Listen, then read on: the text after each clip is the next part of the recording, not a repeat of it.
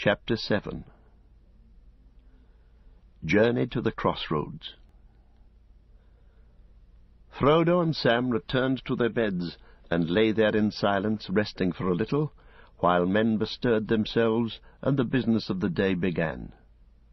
After a while water was brought to them, and then they were led to a table where food was set for 3. Faramir broke his fast with them. He had not slept since the battle on the day before, yet he didn't look weary. When they'd finished, they stood up. "May no hunger trouble you on the road," said Faramir. "You have little provision, but some small store of food fit for travellers I have ordered to be bestowed in your packs. You will have no lack of water as you walk in Ithilien, but don't drink of any stream that flows from Imlad Morgul, the Valley of Living Death. This also I must tell you. My scouts and watchers have all returned, even some that have crept within sight of the Morannon. They all find a strange thing. The land is empty. Nothing is on the road, and no sound of foot or horn or bowstring is anywhere to be heard. A waiting silence broods above the nameless land. I don't know what this portends, but the time draws swiftly to some great conclusion. Storm is coming. Hasten while you may. If you are ready, let us go. The sun will soon rise above the shadow." The hobbits' packs were brought to them, a little heavier than they had been, and also 2 stout staves of polished wood, shod with iron, and with carven heads through which ran plaited leathern thongs. "I have no fitting gifts to give you at our parting," said Faramir, "but take these staves. They may be of service to those who walk or climb in the wild. The men of the White Mountains use them, though these have been cut down to your height and newly shod. They are made of the fair tree Lebethron, beloved of the woodwrights of Gondor, and a virtue has been set upon them of finding and returning. May that virtue not wholly fail under the shadow into which you go." The hobbits bowed low. "Most gracious host," said Frodo, "it was said to me by Elrond half-elven that I should find friendship upon the way, secret and unlooked for. Certainly I looked for no such friendship as you have shown. To have found it turns evil to great good." Now they made ready to depart. Gollum was brought out of some corner or hiding-hole, and he seemed better pleased with himself than he had been, though he kept close to Frodo and avoided the glance of Faramir. "Your guide must be blindfolded," said Faramir, "but you and your servant Samwise I release from this, if you wish." Gollum squealed and squirmed and clutched at Frodo when they came to bind his eyes, and Frodo said, "Blindfold us all 3, and cover up my eyes first, and then perhaps he'll see that no harm is meant." This was done, and they were led from the cave of Henneth Annwn. After they had passed the passages and stairs, they felt the cold morning air, fresh and sweet, about them. Still blind, they went on for some little time, up and then gently down. At last the voice of Faramir ordered them to be uncovered. They stood under the boughs of the woods again. No noise of the falls could be heard, for a long southward slope lay now between them and the ravine in which the stream flowed. To the west they could see light through the trees, as if the world came there to a sudden end, at a brink looking out only onto the sky. "Here is the last parting of our ways," said Faramir. "If you take my counsel, you will not turn eastward yet. Go straight on, for thus you will have the cover of the woodland for many miles. On your west is an edge where the land falls into the great vales, sometimes suddenly and sheer, sometimes in long hillsides. Keep near to this edge and the skirts of the forest. In the beginning of your journey you may walk under daylight, I think. The land dreams in a false peace, and for a while all evil is withdrawn. Fare you well while you may." He embraced the hobbits then, after the manner of his people, stooping and placing his hands upon their shoulders and kissing their foreheads. "Go with the good will of all good men," he said. They bowed to the ground Then he turned, and without looking back, he left them, and went to his 2 guards that stood at a little distance away. They marvelled to see with what speed these green-clad men now moved, vanishing almost in the twinkling of an eye. The forest where Faramir had stood seemed empty and drear, as if a dream had passed. Frodo sighed and turned back southward. As if to mask his disregard of all such courtesy, Gollum was scrabbling in the mould at the foot of a tree. "Hungry again already?" thought Sam. "Well, now for it again." "Have they gone at last?" said Gollum. "Nasty, wicked men. Smeagol's neck still hurts him. Yes, it does. Let's go." "Yes, let us go," said Frodo. "But if you can only speak ill of those who showed you mercy, keep silent." "Nice master," said Gollum. "Smeagol was only joking. Always forgives, he does. Yes, yes. Even nice master's little trickses. Oh, yes. Nice master.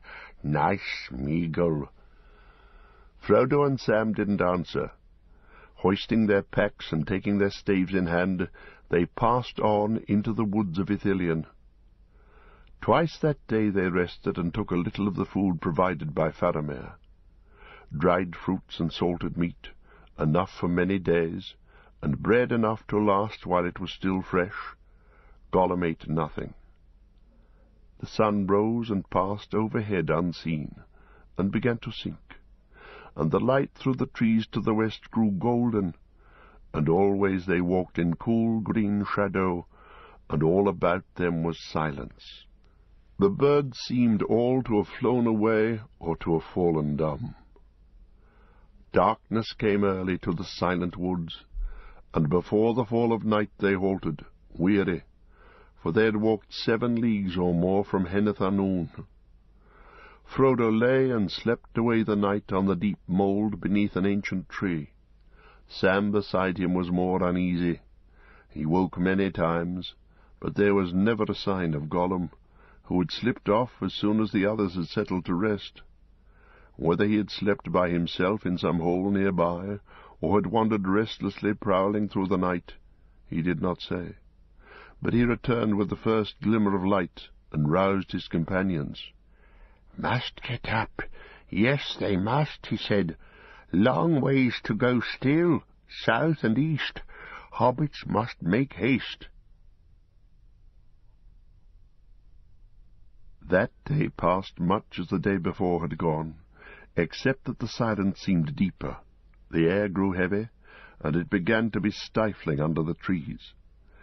It felt as if thunder was brewing. Gollum often paused, sniffing the air, and then he would mutter to himself and urge them to greater speed. As the 3rd stage of their day's march drew on, and afternoon waned, the forest opened out, and the trees became larger and more scattered. Great ilexes of huge girth stood dark and solemn in wide glades, with here and there among them hoary ash-trees, and giant oaks just putting out their brown-green buds. About them lay long lawns of green grass, dappled with celandine and anemones, white and blue, now folded for sleep. And there were acres populous with the leaves of woodland hyacinths. Already their sleek bell stems were thrusting through the mould.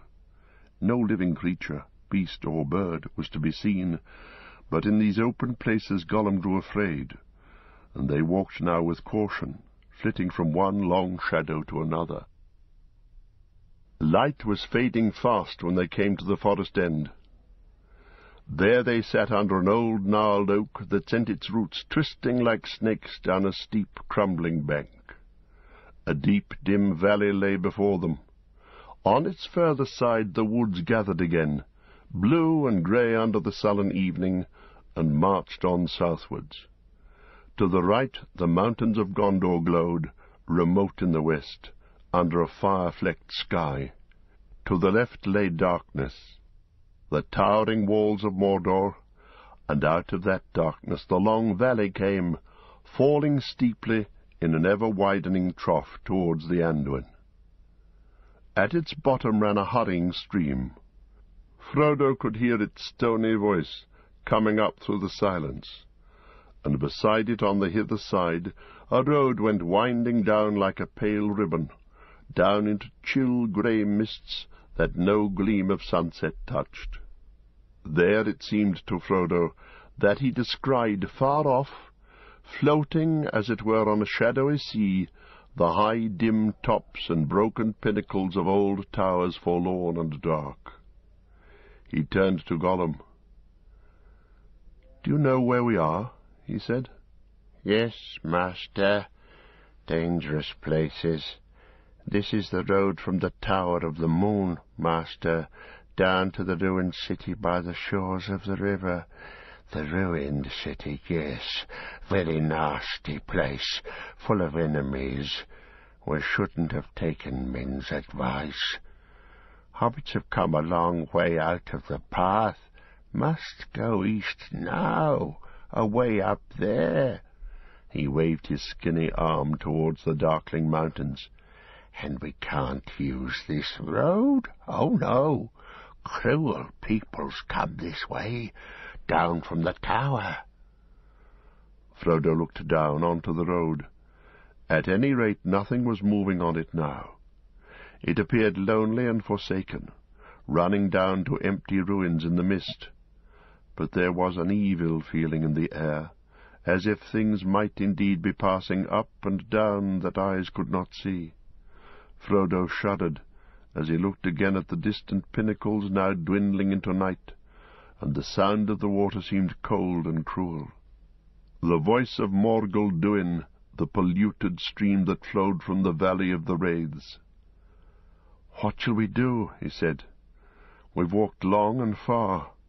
Shall we look for some place in the woods, behind where we can lie hidden?" "No good hiding in the dark," said Gollum. "It's in day that hobbits must hide now. Yes, in day." "Oh, come," said Sam. "We must rest for a bit, even if we get up again in the middle of the night. There'll still be hours of dark then. Time enough for you to take us a long march, if you know the way." Gollum reluctantly agreed to this, and he turned back towards the trees, working eastward for a while along the straggling edges of the wood. He wouldn't rest on the ground so near the evil road, and after some debate they all climbed up into the crotch of a large holm tree, whose thick branches springing together from the trunk made a good hiding-place and a fairly comfortable refuge. Night fell, and it grew altogether dark under the canopy of the tree. Frodo and Sam drank a little water and ate some bread and dried fruit, but Gollum at once curled up and went to sleep. The hobbits didn't shut their eyes.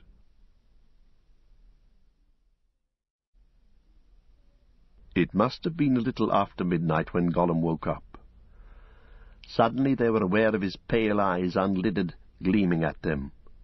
He listened and sniffed, which seemed, as they had noticed before, his usual method of discovering the time of night. "Are we rested? Have we had beautiful sleep?" he said. "Let's go." "We aren't, and we haven't," growled Sam, "but we'll go if we must." Gollum dropped at once from the branches of the tree onto all fours, and the hobbits followed more slowly. As soon as they were down, they went on again with Gollum leading, eastwards, up the dark, sloping land. They could see little, for the night was now so deep that they were hardly aware of the stems of trees before they stumbled against them. The ground became more broken, and walking was more difficult, but Gollum seemed in no way troubled. He led them through thickets and wastes of brambles, sometimes round the lip of a deep cleft or dark pit, sometimes down into black bush-shrouded hollows and out again.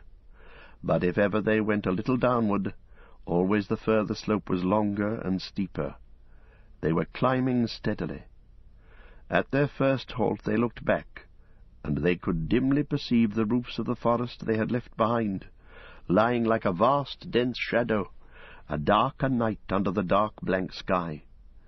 There seemed to be a great blackness looming slowly out of the east, eating up the faint blurred stars. Later the sinking moon escaped from the pursuing cloud, but it was ringed all about with a sickly yellow glare. At last Gollum turned to the hobbits. "Day soon," he said. "Hobbits must hurry. Not safe to stay in the open in these places. Make haste." He quickened his pace, and they followed him wearily. Soon they began to climb up onto a great hogback of land. For the most part it was covered with a thick growth of gorse and whortleberry, and low, tough thorns, though here and there clearings opened, the scars of recent fires. The gorse bushes became more frequent as they got nearer the top. Very old and tall they were, gaunt and leggy below, but thick above, and already putting out yellow flowers that glimmered in the gloom and gave a faint, sweet scent. So tall were the spiny thickets that the hobbits could walk upright under them, passing through long, dry aisles carpeted with a deep, prickly mould. On the further edge of this broad hill-back they stayed their march, and crawled for hiding underneath a tangled knot of thorns. Then twisted boughs, stooping to the ground, were overridden by a clamouring maze of old briars. Deep inside there was a hollow hole, rafted with dead branch and bramble, and roofed with the first leaves and shoots of spring. There they lay for a while, too tired yet to eat, and peering out through the holes in the covert, they watched for the slow growth of day. But no day came, only a dead brown twilight. In the east there was a dull red glare under the lowering sky. It was not the red of dawn. Across the tumbled lands between, the mountains of the Efelduath frowned at them, black and shapeless below, where night lay thick and did not pass away, above with jagged tops and edges outlined hard and menacing against the fiery glow. Away to their right, a great shoulder of the mountain stood out, dark and black amid the shadows, thrusting westward. "Which way do we go from here?" asked Frodo. "Is that the opening of the Morgul Valley, away over there beyond that black mass?" "Need we think about it yet?" said Sam. "Surely we're not going to move any more today, if day it is." "Perhaps not, said Gollum. "But we must go soon to the crossroads. Yes, to the crossroads. That's the way over there. Yes, master." The red glare over Mordor died away. The twilight deepened as great vapours rose in the east and crawled above them. Frodo and Sam took a little food and then lay down, but Gollum was restless. He wouldn't eat any of their food, but he drank a little water and then crawled about under the bushes, sniffing and muttering. Then suddenly he disappeared. "Off hunting, I suppose," said Sam, and yawned. It was his turn to sleep first, and he was soon deep in a dream. He thought he was back in the Bag-End garden looking for something, but he had a heavy pack on his back, which made him stoop.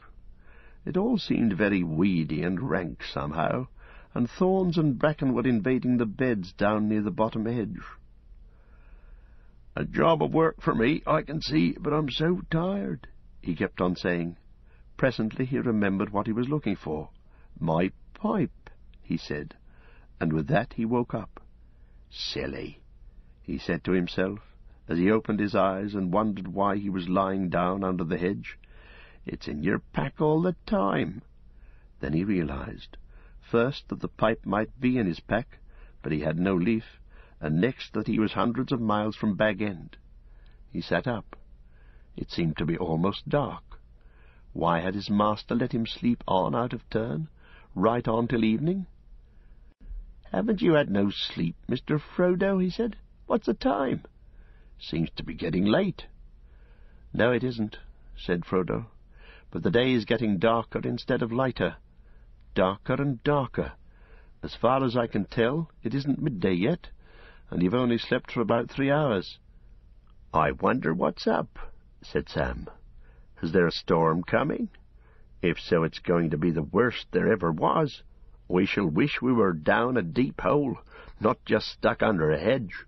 He listened. "What's that? Thunder or drums, or what is it?" "I don't know," said Frodo. "It's been going on for a good while now. Sometimes the ground seems to tremble, sometimes it seems to be the heavy air throbbing in your ears." Sam looked round. "Where's Gollum?" he said. "Hasn't he come back yet?" "No," said Frodo. "There's not been a sign or sound of him." "Well, I can't abide him," said Sam. "In fact, I've never taken anything on a journey that I'd have been less sorry to lose on the way. But it would be just like him, after coming all these miles, to go and get lost now, just when we shall need him most, that is, if he's ever going to be any use, which I doubt." "You forget the marshes," said Frodo. "I hope nothing has happened to him, and I hope he's up to no tricks, and anyway I hope he doesn't fall into other hands, as you might say, because if he does, we shall soon be in for trouble." At that moment a rolling and rumbling noise was heard again, louder now and deeper. The ground seemed to quiver under their feet. "I think we're in for trouble anyhow," said Frodo. "I'm afraid our journey is drawing to an end." "Maybe," said Sam. "But where there's life there's hope, as my gaffer used to say, and need of victuals, as he most ways used to add. You have a bite, Mr. Frodo, and then a bit of sleep." The afternoon, as Sam supposed it must be called, wore on. Looking out from the covert, he could see only a dun, shadowless world, fading slowly into a featureless, colourless gloom. It felt stifling, but not warm. Frodo slept unquietly, turning and tossing, and sometimes murmuring. Twice Sam thought he heard him speaking Gandalf's name.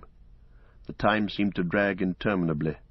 Suddenly Sam heard a hiss behind him, and there was Gollum on all fours, peering at them with gleaming eyes. "Wake up, wake up, wake up, sleepies," he whispered. "Wake up, no time to lose. We must go, yes, we must go at once.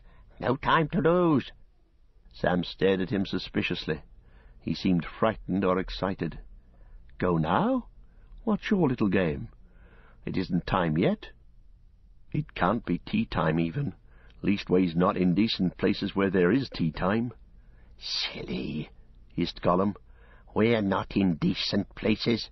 Time's running short, yes, running fast. No time to lose. We must go.